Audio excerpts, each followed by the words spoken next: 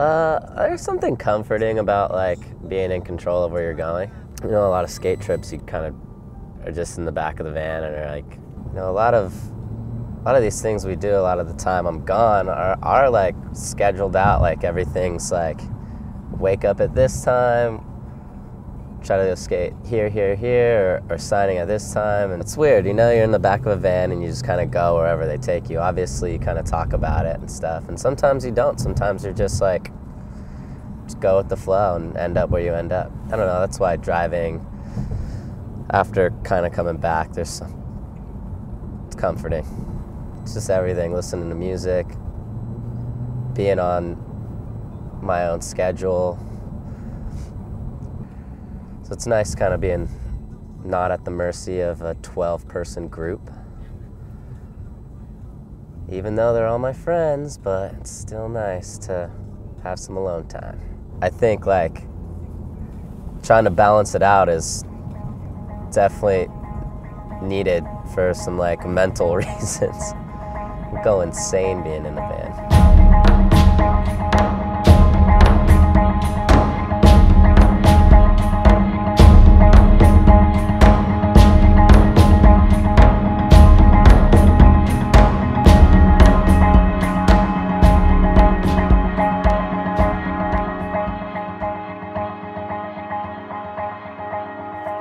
This is the old house, the Jefferson residence. It's still got the key. This is the Braj Mahal. Jerry took this photo. Really? This is the best dude ever, Carmelo. What up? Let's show him your coverage. That's you, Mello? Still got it. That's right. I stayed here off and on randomly for like a year. I still stay every once in a while, but it's cool, you know, Tiva's always like, he like helped me kind of transition out here, you know, just like Mikey and Mo. He was like a really good friend that was like, hey, you know, you can stay here, like my house is open, whatever you need, like here's a key, which was really cool. That like helped me a lot to like have a spot, you know, to kind of relax and hang out. The crew that was cycling through, you know, we sometimes were all here at the same time, which was awesome, but the crew that was like always around was Atiba, Nuge, Wilder, and Dylan Reeder, and me. It was sick when we were all here together, but that was real rare, you know, because everyone's busy and it was just like a mashup. This was my room for a while. This place is sick. I got LeBron, Jamie Thomas, Kobe Bryant, Terry Kennedy. It's sick though. Yeah. This place, like you close it off, you're in like, it's like solitary confinement. You just can sleep forever, blacks out.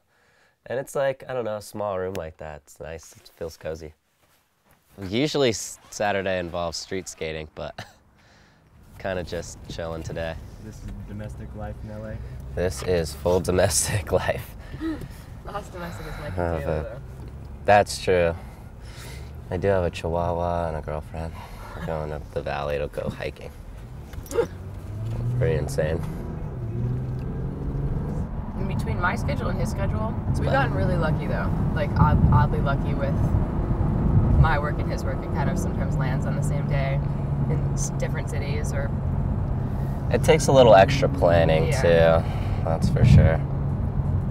So yeah, I mean, yeah, we try and get a solid week a month. It's hard because skating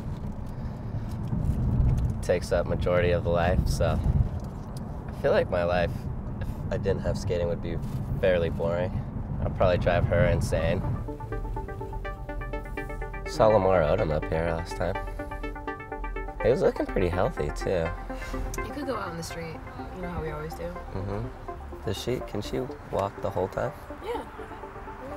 She doesn't problems. I know, she's old though. She's not old, she's 5.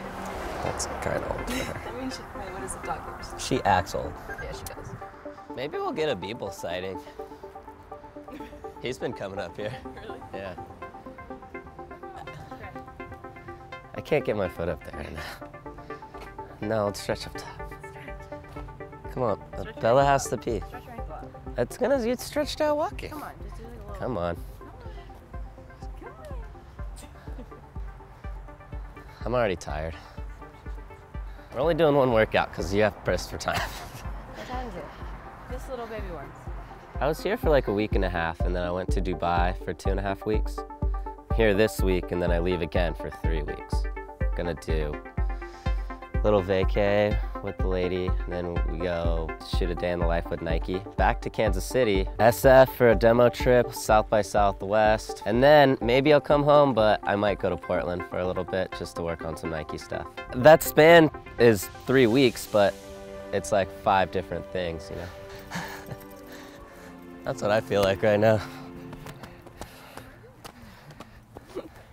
You know, she's been doing these hikes way longer than I have. And I feel cool when I find skate spots. so now, since she's dating me, she kind of like sees me trip on stuff and pull over and look at things. And yeah, it's funny because she'll text me stuff that is like way not possible to skate. Some of them are a little far-fetched, I feel like. Yeah. I'm like, that'd be so cool, because I used to play like Rocket Power. So that's cool. I see like all this different stuff now around the city that I never saw before, which is cool. So now when I go out, I look at stuff, I'm like, oh, John would skate that. That thing he said, that was really cool. He was like this, and then he like went forward. That's what he was on lunge, like he was gonna start running. And he ran forward and touched his knee, and then go back. That hurts. The thing is, my ankle is, like, if a doctor were to look at it, they'd be like, oh, it's 100% healthy, like, but skating is a lot different than walking down a hill, jumping down 10 stairs, and, you know, even skating a flat bar, like a front feeble takes a lot for your ankle to bend. Like, side to side is all right. Doing switch flips is fine. But taking impact and like that motion of that, it jams in the front. So if I skate at my own pace, I feel cool, you know? But when it's someone like, all right, go. Or if I get a hot pocket and I need to sit down for 5 minutes, like a contest, you don't really have that. You don't have that extra time. And that's what's scary to me right now. Hopefully that goes away. I've airballed like 6 times already. Damn, you're all good. You've been shooting a lot? Dude, all I do is shoot. It's like... You can jump off that? Yeah. Can you jump off it? Yeah, a little bit. It's embarrassing. Okay. That's not bad. Mike was there for my first switch flip. Flicking off those ligaments again is so weird and scary. Like, I didn't even try one until Mike was like, yeah, have you tried it? And I was kind of sitting there like, I don't know. I was just like scared. Then you do it and it kind of hurts, but you're like all psyched, and then you keep doing it, and then I airballed like 20 of them just because I was scared to turn my ankle. I was trying to switch flip, just like no movement in there. I see Mike mow way less than I used to. He's not like going to the Berrics, or we're not like going on street missions or going on trips or anything. Because he's been hurt, so he's been laid up, and I know how it feels to kind of be lonely on a couch. So I try to go and say what's up, go eat or whatever, just kind of keep him company. When was the first time we met? Was it in Canada? Did we meet in Canada, Or was or it did San we meet Diego? at Paul's house? I'm thinking San Diego. I thought I met you at Paul's house before. I think that was the first time. No, it was Canada, right? At the airport. Our first photo together was at Hooters with the Hooters chick. Sam Smythe took it. Yep. Yeah. We were both 15? Yeah, 15. Yeah. That trip was like pretty. There's an all-star roster, right? Like McCrank, Costin, Rick and Mike, all those dudes were shredding, but like it was like me and you, like we're holding our breath around those dudes, but like then we'd go skate flat by ourselves and be like, oh, all right, I can actually skate. Yeah, it was the weirdest thing. Like to meet all them on that trip. It's like tryouts. Because Canada was like, we were flow. And then we got on right after Canada when that video came out, that tour video came out. And then they did Badass Meets Dumbass. That was a month-long road trip. We roomed together.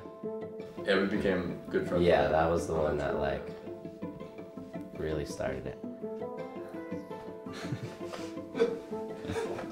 Yeah. Did we bring them the idea? Were we like, we want a best friends board? I think, but remember, what was it? Because did it have something to do with Jeremy's necklace at all? Yeah. Because he had one of those where like, that'd be sick if we had like ones that connected. Yeah, we were like talking about like splitting it up. Yeah. Then they just made boards instead. Yeah. So it says best friends. Me and Malto.